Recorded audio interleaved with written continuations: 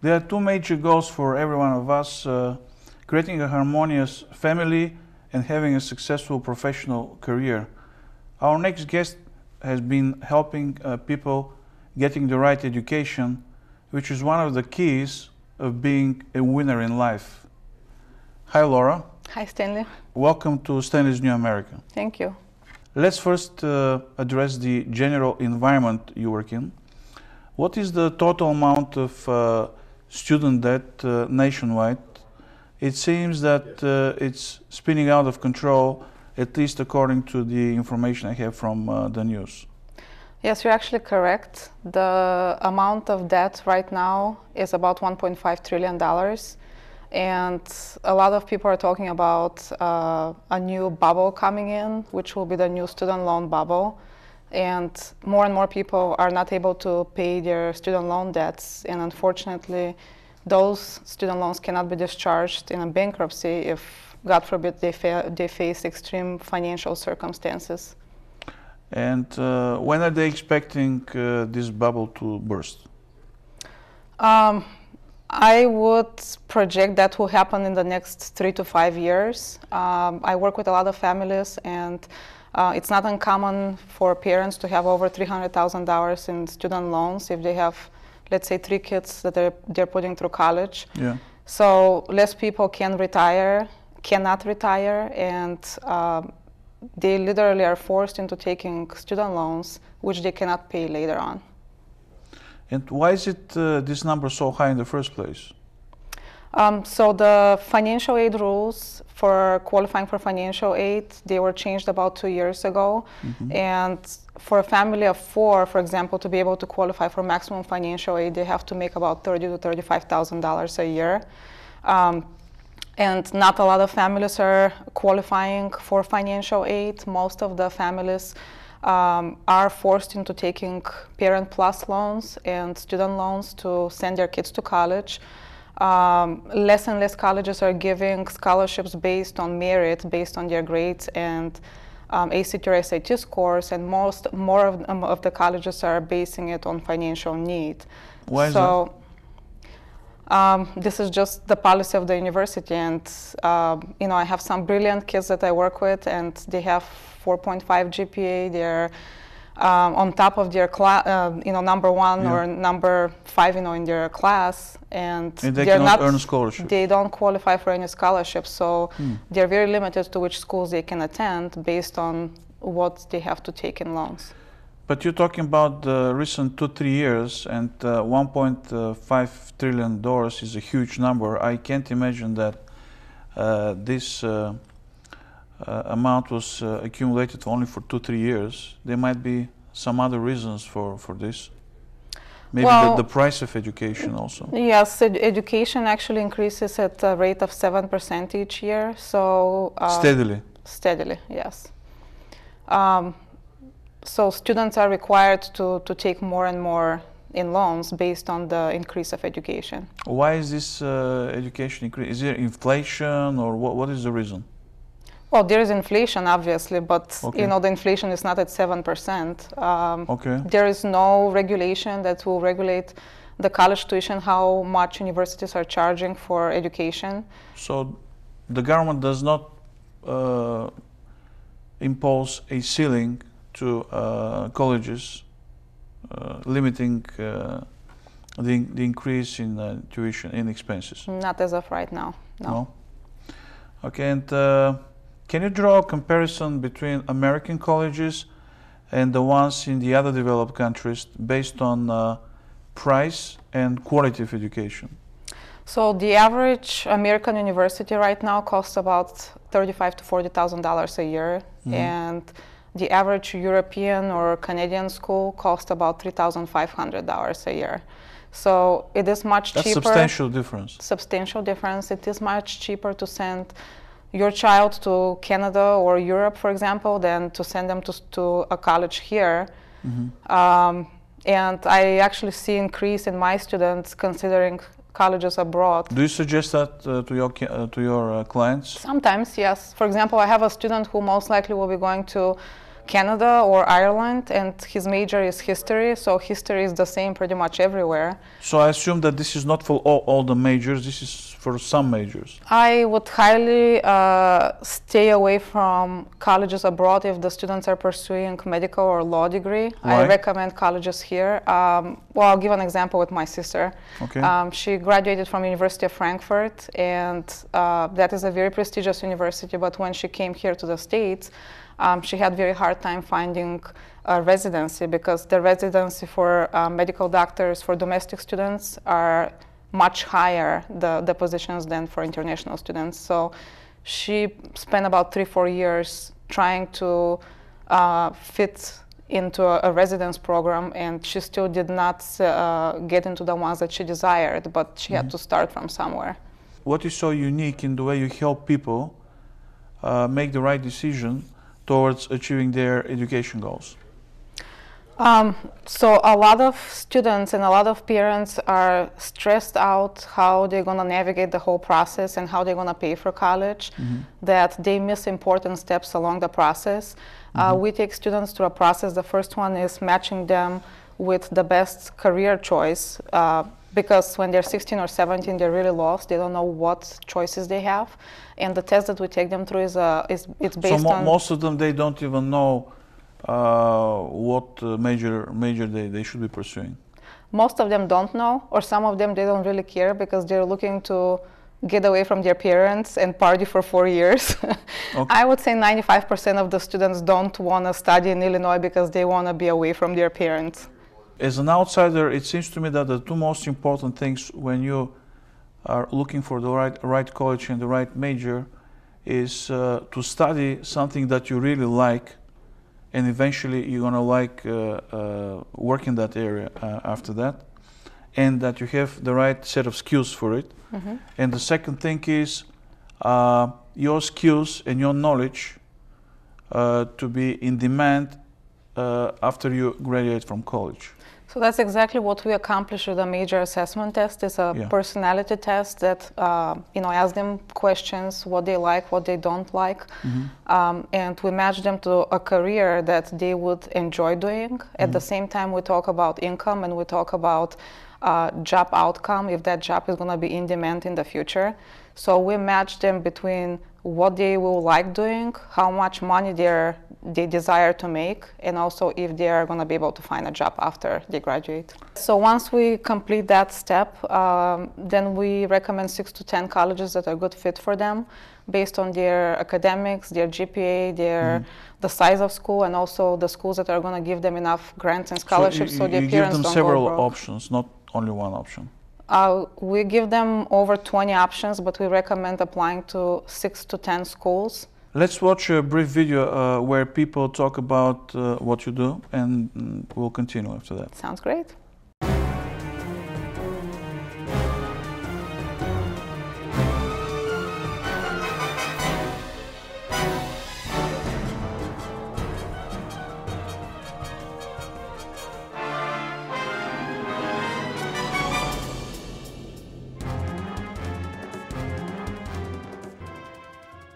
Hi, my name is Lora Georgieva. I'm a certified college planner and the founder of Destination College. Our mission is to help families plan and pay for college without going broke.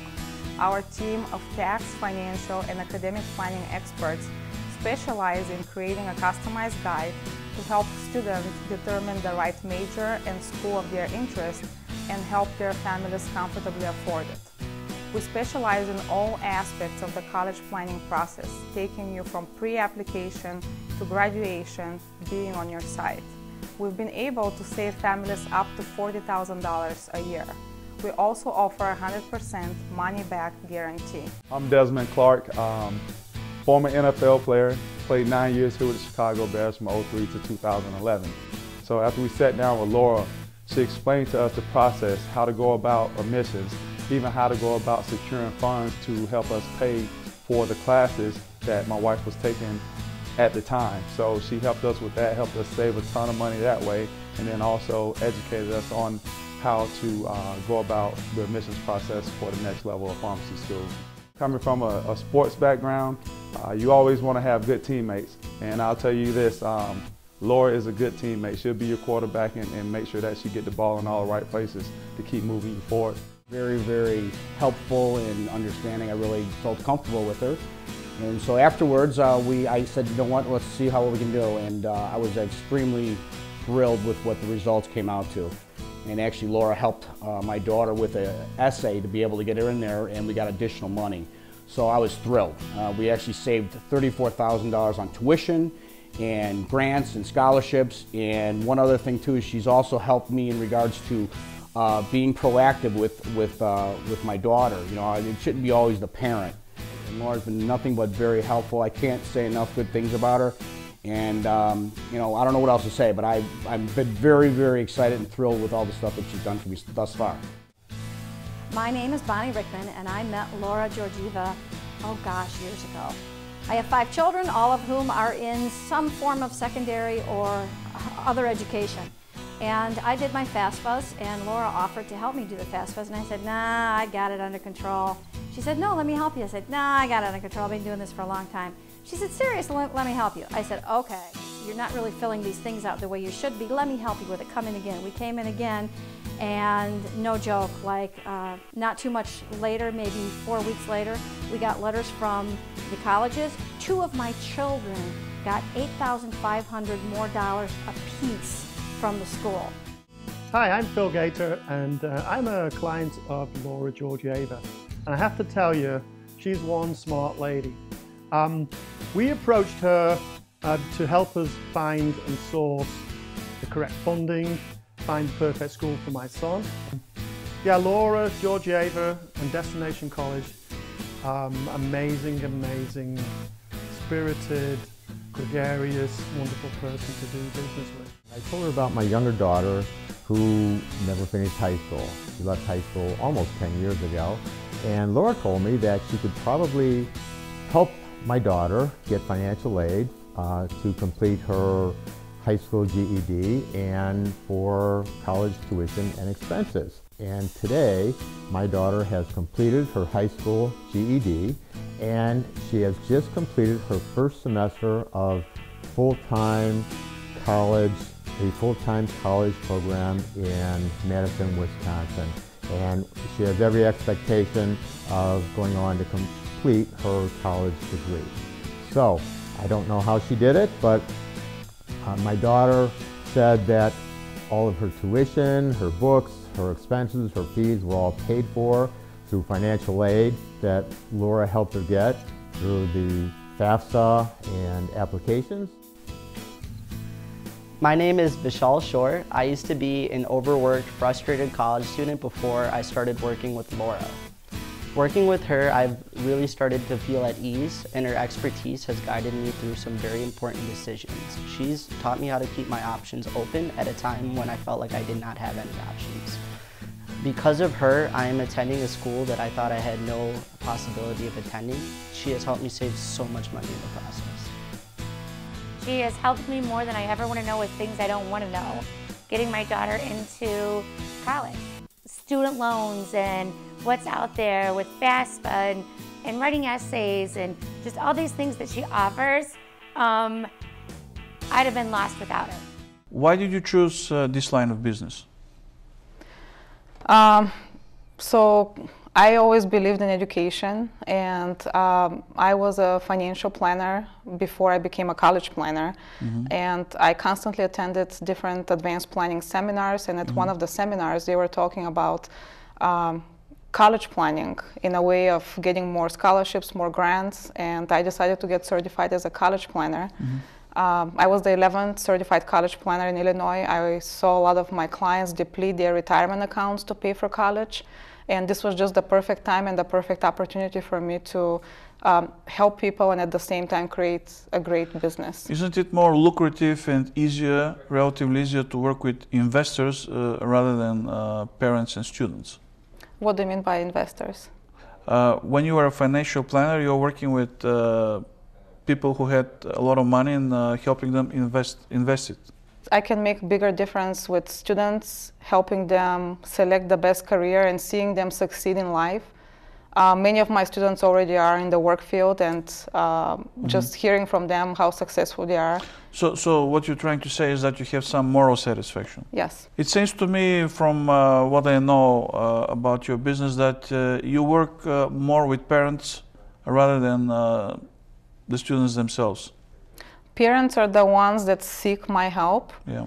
But They're once they're the first initial contact, because they want to make sure that their child is selecting the best college option for them. They're happy, they will be successful, and at the same time, the parents are concerned about going broke, paying for college.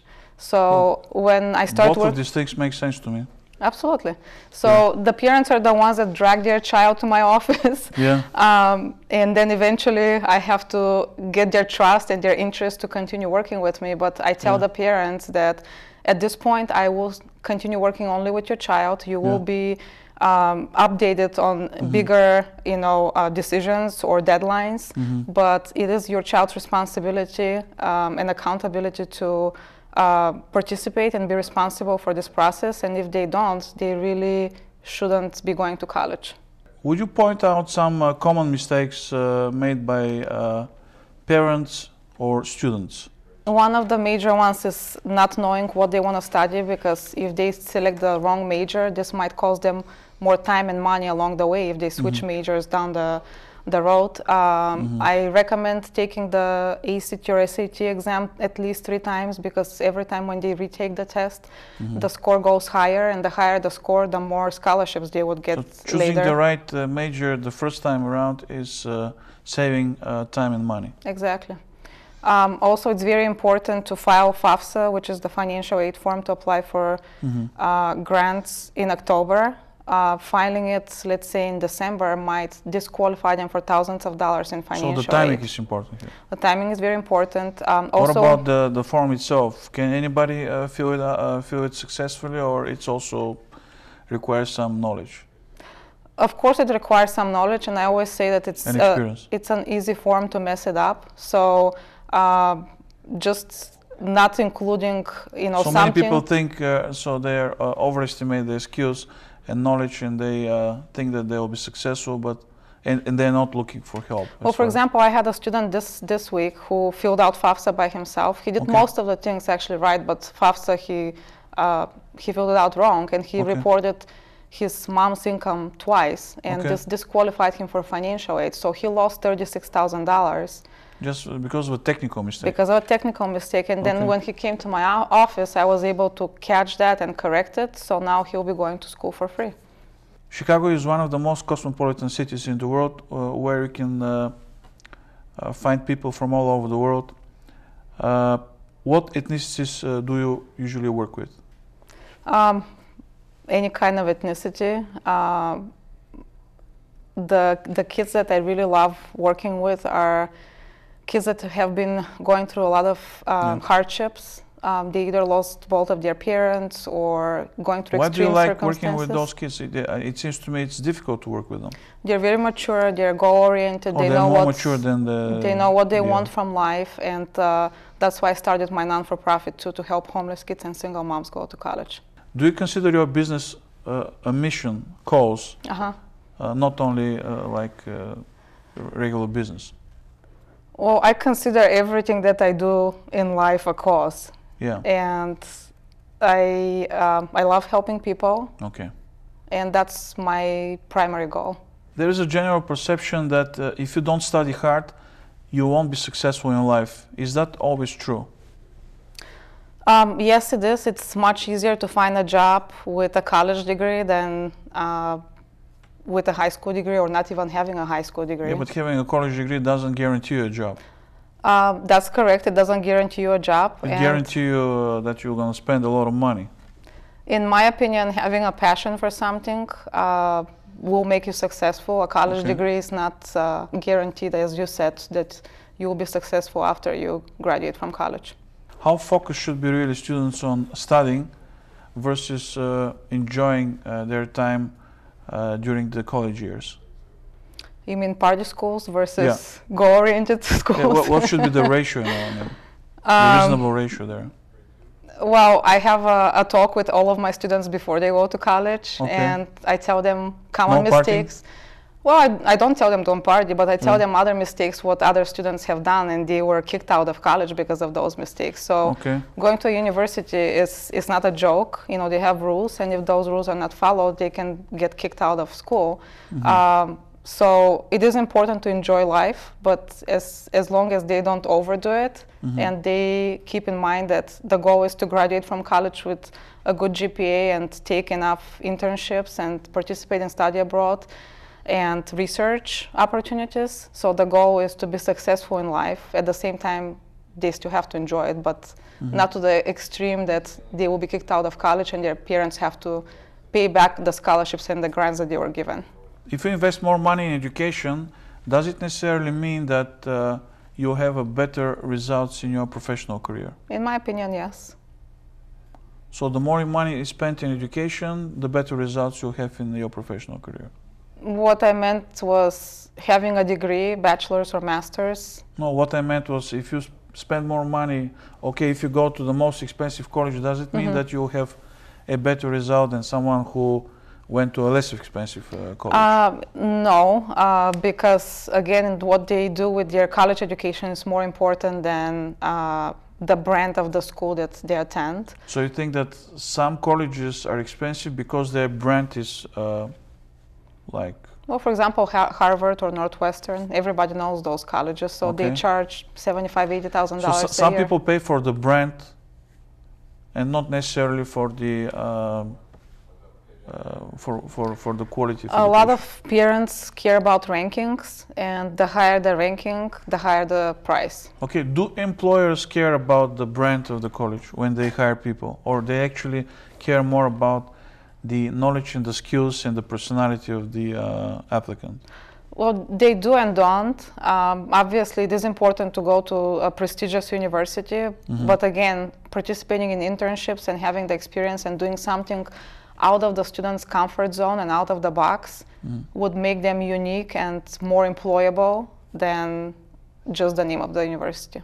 Some of the big businesses were started in a garage, like Amazon, Microsoft, Google, Dell, Disney, to name a few. It turns out to start a big business empire, all you need is a garage. Is that the case? I mean, do you agree with that? Well, again, we go back to the passion of doing something, and in my opinion, it's better to work out of your parents' garage than live in the parents' basement. And by the way, some of these people were college dropouts too. Yeah, so they were probably too smart and they were bored when they were in college. Yeah, maybe they were bored. Because they didn't offer them enough new, technology or innovations or something that they were hungry for, and they did it themselves. So they're maybe in a way ahead of what they've been offered in college. Most likely, yes. How long can you live in your parents' house before people start labeling you a late bloomer? It's really up to that's the parents' choice. Yeah. But I'm not talking about the parents, I'm talking about the people, the society. I would say, again, it's individual, but in my opinion, as long as the student is pursuing some kind of passion and they're doing something with their life and not wasting their time. So they can live all their life in their parents' basement. A lot of students are getting too comfortable living in their parents' houses, and they're not pushed to really apply themselves because they don't have any bills to pay. And what is their motivation? Is this to really really go a and find trend with the new generation or generations? This like millennials and this Generation X. Is this a new trend with them? Living longer with their parents? It is a big problem, yes. And I was also approached. Is it a trend? I don't know if it's a trend, but it happens quite often. I was also approached by a parent whose daughter graduated university with 3 majors, and she's not happy with any of those 3 majors. So she was trying to find what she wants to do. A year ago, you received an award from Daily Herald. Influential woman in business. What does it mean to you? It means a lot. I really didn't think that I would be one of the recipients of this award. One of my business coaches nominated me for the award, and when I got the call that I won that, I was actually in tears because it's a recognition for your efforts. I am a very hard worker. I also don't like to brag about myself, but I came to this country in 2003. Okay. So, did you know English? I did study English in Bulgaria. Yeah. Okay. Let's wrap our show with the most important advice you can give to someone who is searching for the right college. I would say start early. As soon as freshman year in high school, do research on the colleges where the kids want to apply to, research on scholarships, financial aid, which universities are a good fit for the student, go on college visits, so you're not surprised when the college applications are due and you have to figure this out in a month or two. Thanks for coming, Lora. Thank you.